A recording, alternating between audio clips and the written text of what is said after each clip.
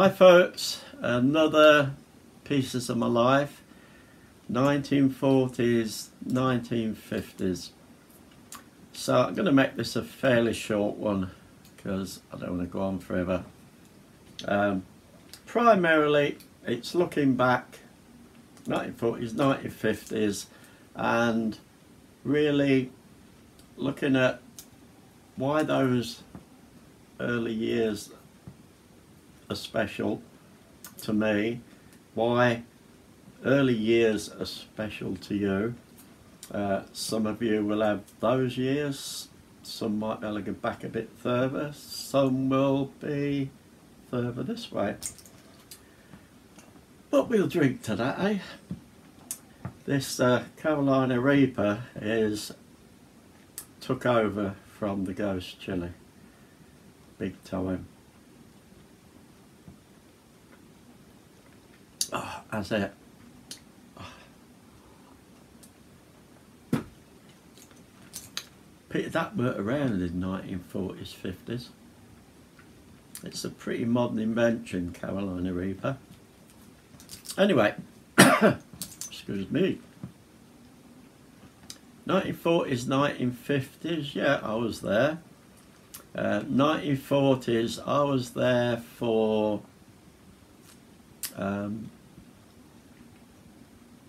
most of it, apart from 20 days.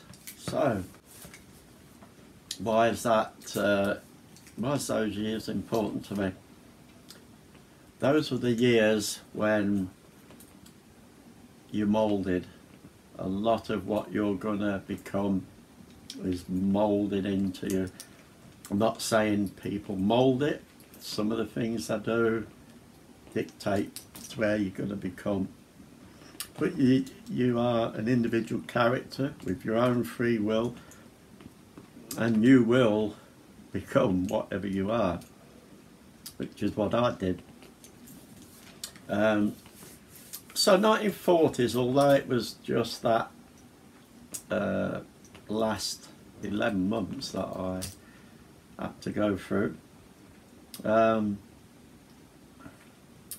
is it important? Well, excuse me, a lot of the 40s dribbles over into the 50s because decades don't happen like that. They don't go boop, tick over on the calendar and everything just bloody changes like a curtain opening. You get a blend. So the 1940s was still there during the 50s, and it started changing, as it does for any decade. So yeah, a lot of what was there at the time was special to me because I was a toddler growing up. You're learning pretty fast, you're taking everything in, everything you see is going, everything you hear is going in. You're like a computer that's just sapping everything in that's around you. Smells, sights, feelings, pains, joys, whatever.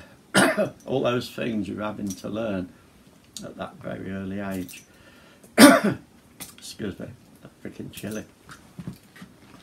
So, yeah, the 40s, very small, but the influence came into my life.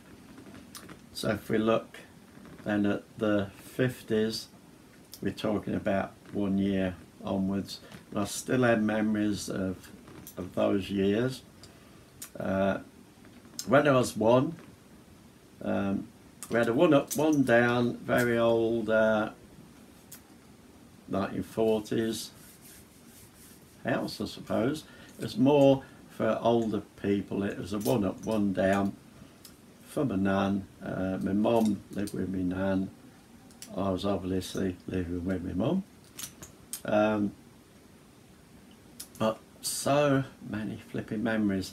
And we had this big old-fashioned fireplace. They put the coal and everything.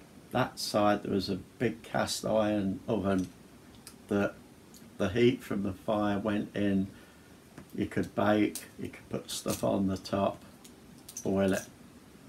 One big oven door, great big metal knob, and this bloody bright spark up 1 year old.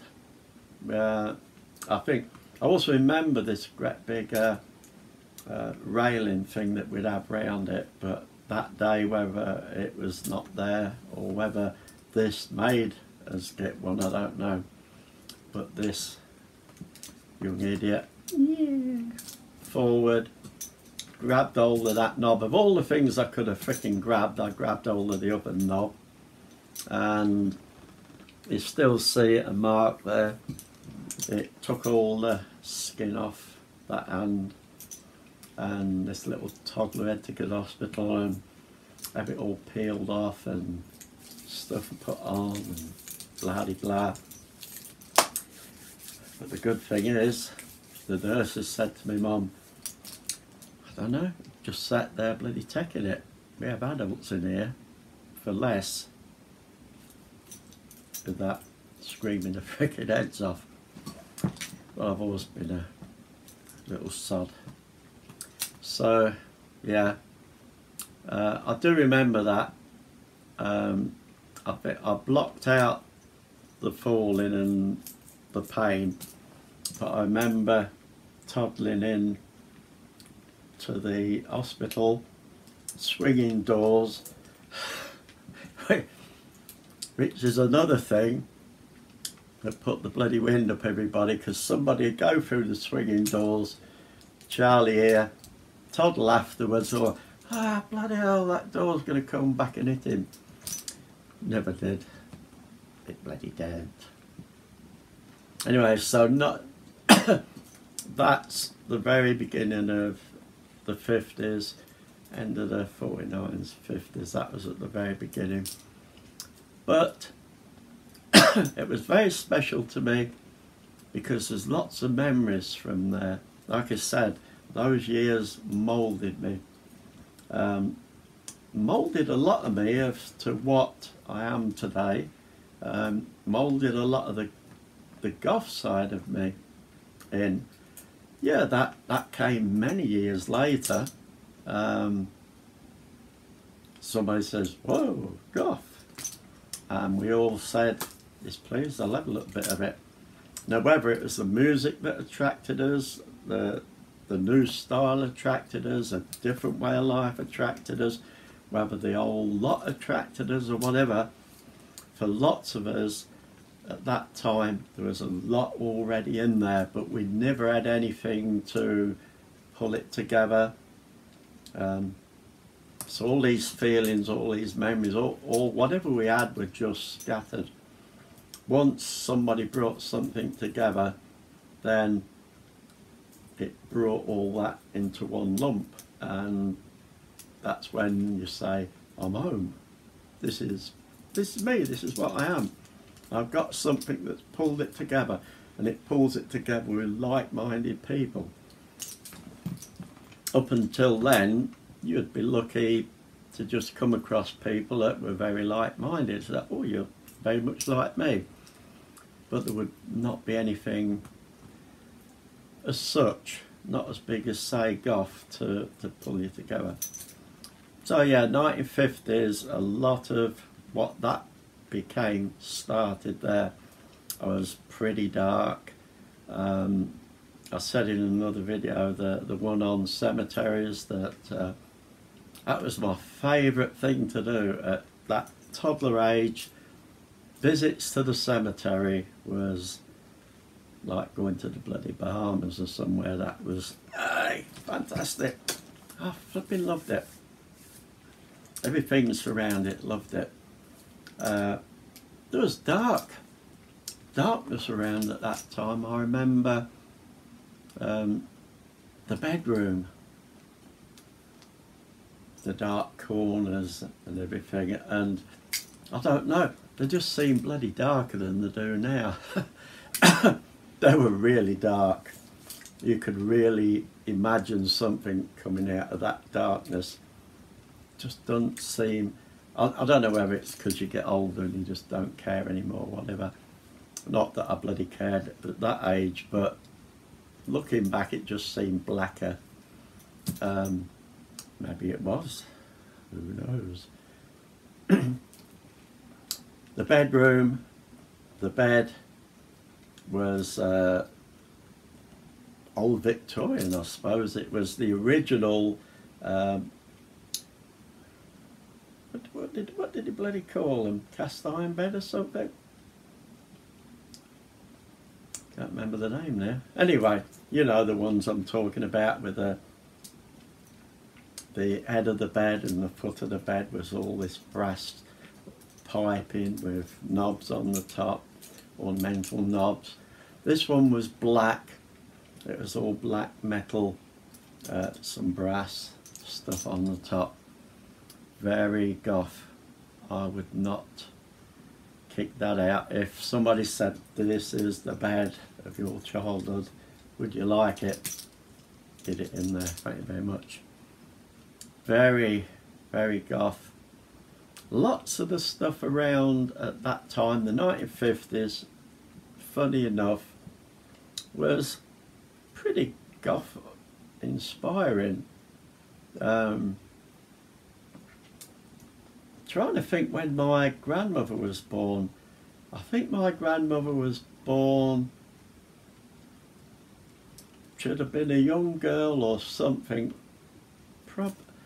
I think should have been a young girl around about the time of Jack the Ripper and that, which I think was Victorian times. So lots of people by the 40s, 50s had moved on. There was electricity, there was all this, that and the other. They were living like you see that time. Other people were still slowly, and I suppose because my grandmother was the main character in this, we were still living her generation, really. She had this big brass bed, that's what we call it, big brass bed. The old wind-up record players. Did have a radio. It was one that had a bloody great battery like that inside, which was near enough what you call bloody car battery now, but they were bloody great big things. I had to take them to the garage to be charged up. Trying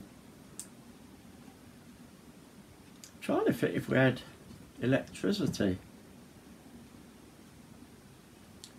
I'm not sure if we did. I think the light in the ceiling was gas, with gas mantles.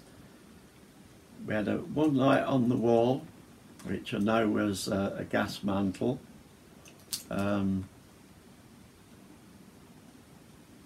Yeah, I can't remember having electricity. We was Victorian gas. So that was very gothy. Lots of the things around again were Victorian, so again it was still pretty gothy in a way. Lots of the stuff, oh, I would just take it out, stick it in here, no problem, and I'd be flipping happy with it. So the 1950s, very special years that were moulding me to be what I was. If you look back at the 50s, you look back at old TV, all this, that and the other, yeah, especially America, the 50s were sort of pretty modern and whatever, but I suppose when I was a kid, we were still in the aftermath of the war. There was still rationing, which I didn't know at the time, but when I look back at things that were talked about and rationing books, and that makes bloody sense. So we was coming out of that, and we probably weren't as fast as America. I remember America having colour television, I think, frickin' centuries before we had it in this country. We thought black and white was bloody good. You lot over there were listening to bloody watching colour. How dare you? Anyway, yeah, so look back at your life. It won't necessarily be the 1940s, 50s. It might be 90s, 20s, it might be 80s, 90s. Some of you might be a bit further back than me. Look back at those early years, those first couple of decades, and I know you look back and you think, oh, I remember that and I remember that, but look back, really look at it, see how it was moulding you, the things that you love to do, the music that was around at the time, the things that were around at the time, and you weren't goth then, but look back at how important they were to you. Before maybe some of you got to the age where you said, oh, it's all to do with goth now, never mind all that, because never mind all that is bloody important. The memories of your experience, the memories of things that moulded you, and the music is a big part of that because the music brings it back. Now, so I've gone over the years. I love heavy rock. I loved reggae at the time when it was really big. You name it, I've loved it. I love goth. My favourite band at the moment is Mono Inc. These are two I bought just lately. Bloody fantastic. But 40s, 50s music, very special to me. Nobody will ever tell me to get rid of it, because I bloody won't get rid of it. If somebody wants to say, you're not bloody goth then, tough shit. Because it's memories, it's part of my life. These bring back things I did, they bring back people I knew, they bring back people that I love, they bring back people that have passed on and gone. So there is boxes of your childhood. This is my childhood in a box. This I bought the other day, £4.99. There's 8 vinyl albums in there. The Dance Band Days. I can't see without putting my glasses on, I just can't be freaking bothered. But it goes back to the beginning of the big dance bands. It has a LP that looks at dance band music through the war years and the after years, and then a certain type of dance band, another certain type of dance band era, people like Glenn Miller, all those. And I don't care, I listen to those, and to be honest, if you listen to this and you don't sit there tapping your freaking foot and sort of going da, da, da, da, da, along with it, if you don't do that, you're dead. So get something like this, try it, and if you're not going da, da, da, da, da, you're dead. It's a good way of finding out if you think to yourself, still alive, do that.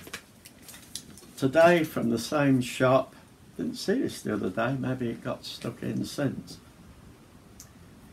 It's of the 40s.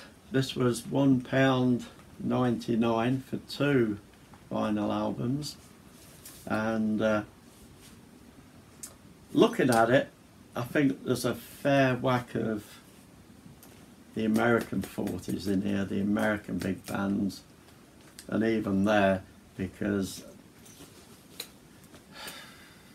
I don't know much about it in that respect, but big band music was definitely a big American thing, Billie Holiday and the whole shebang at the time. So yeah, when you lot bugger off, I'm going to put this on and I'm going to listen to it without anybody saying, hey, play, what's that thing? I'm going to tap my freaking foot. Enjoy it. Drink a 2018 spicy. But I want you to look back, first couple of decades of your life, the music, even music now that you look back at, you probably say, "Oh, so freaking duff." Look back at it and try and figure how that moulded you, what memories it's given you, and if you're still pretty young, what memories that's going to give you in the future, because some of the stuff you listen to now and go,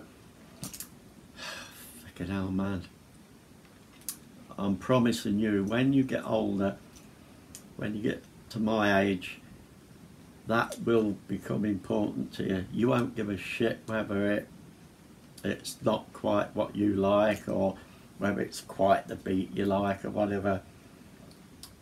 It will have memories. And when your mum's gone, or your dad's gone, or someone special to you's gone, you'll hear that music and you'll think, reminds me of those times when my mum or my dad would play it, or my mum and dad would play it, and I'd look over and I'd go, oh my giddy bloody aunt, what they're doing. They're flicking dancing to it or something. You'll have all those memories. It'll bring back beautiful memories. So whether you're goth, whatever you are, don't knock other music. For me, 1940s, 1950s, so many memories, and I'm not going to throw those memories out the freaking window. So there you go. So yeah, without going into too much of 1940s, 1950s, there is so many memories in there, but what I'm trying to get over, there were pieces of my life. You'll all have two early decades which are pieces of your life. Mine are very special, yours are very special. God bless anybody that one of those decades of rap. If you like rap, I apologise, I just can't stand it. But anyway, yeah, have a go at that. Play some of the old stuff with a different outlook and see what it brings to you. Don't just listen and go, bloody hell, that's ABBA. Listen, if it was ABBA, listen to those tracks and then bring back memories that those tracks bring to you. I know, you've probably got a memory of wanting to frizz it out the window, but the other memories that were surrounding it. Might be a mum dancing around the bloody kitchen singing Dancing Queen to a Spoon, but you'll have memories. So folks,